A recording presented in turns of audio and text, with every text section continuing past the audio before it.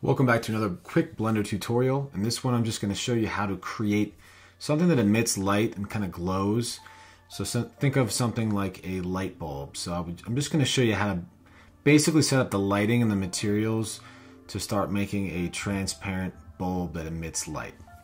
So I have my scene set up here. I have just a plane here so that I can capture some of the lighting in my scene, and my camera's already set, my light's already set.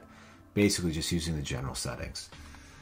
So what we're going to do is we're going to hit Shift A, and then we're going to grab a UV sphere. Okay, so I'm going to use this as my light bulb, and let's just kind of scale it down a little bit. First thing that you're going to notice is that this is going to be, it's going to have all these poly faces on it. So if you want to, and you can do it later in the process or do it now, if you want, you can always just right click and hit Shade Smooth, and now you have a perfect sphere. So let's work with this. This is going to be our bulb. To make it a bulb, we can always just we can work on changing the shape later, but I'll just keep it as a true sphere. And we're going to go into our material settings, and first thing we're going to do is we're going to add a new material. And we want to make sure that we are using alpha blend. And I'm going to just immediately change the alpha to something like 0.1. So we can already see now that that's kind of see-through, but it is reflecting a little bit.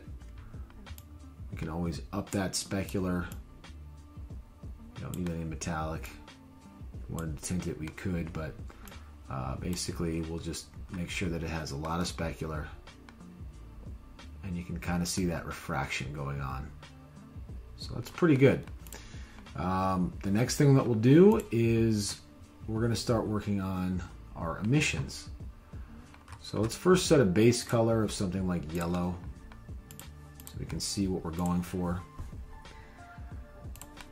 And then back down here, we're going to go to emission, and we're going to also just going to kind of pull this up and make it a nice yellow color. And you notice we can change the emission strength, but it's only affecting everything inside of our sphere. So that's not going to do the trick for us unless we just, we just want this to be really bright and luminant.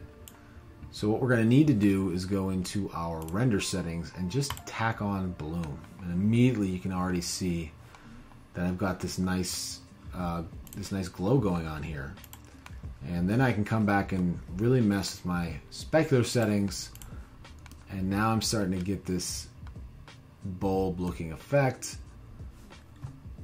So there we go. So we made our transparent material, we smoothed out this sphere, and we created a cool glow effect, which if we render it out, you can see how nice it looks. And it really just kind of looks like a sun up there.